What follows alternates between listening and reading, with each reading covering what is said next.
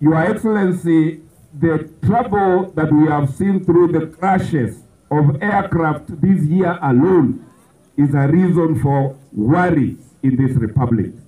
And when a crash claims no less than the Chief of Defense Forces, that speaks a lot on the kind of country that we are living in. He was not killed at war, but he was killed when doing development for his beloved country. And this is a source of worry, particularly for us who have our relatives and children serving loyally in our defense forces.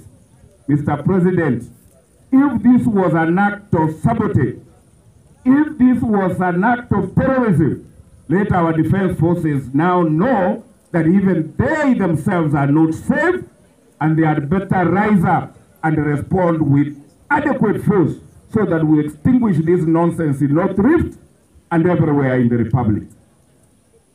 Inko ya irora aseke gusiye, onko batevi ngabana baitubuata asama cheshi na abangi.